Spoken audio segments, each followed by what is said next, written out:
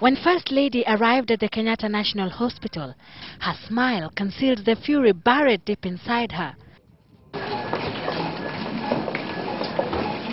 As she visited the casualties of the oil tanker fire tragedy that occurred in Molo, their suffering tore into her heart.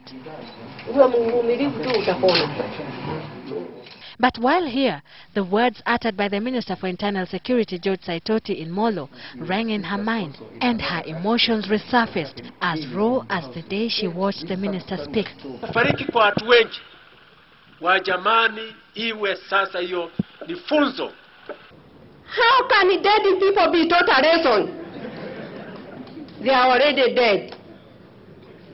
And I wondered, why did he fly all the way from Nairobi to go to Molo to say that?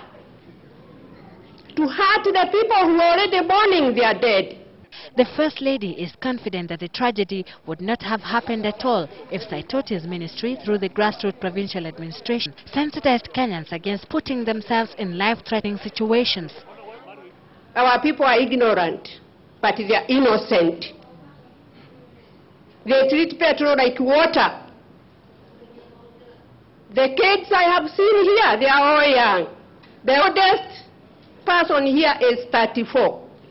And now she has issued an ultimatum. How will they know if you don't educate them?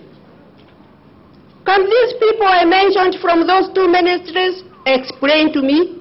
And I challenge them to tell me by writing by tomorrow, why didn't they do it? But it is not only Saitoti who attracted her wrath. Apparently, she was not pleased with the big political entourage that descended on the scene in Sachangwan that fateful day. She believes many here were publicity-hungry individuals. But we cannot tolerate the leaders who want to be seen on TV every day, on newspapers every day, parading for the press, saying, we shall do this, we don't see the government does this, we don't see this, and this, and this. That is hollow speech. She now wants the media to snub such politicians, whom she hopes will begin civic education in their constituencies alongside the chiefs and the district officers. Many people who watched the tragic incident on TV may have wondered, why did those people put themselves in such a risky situation?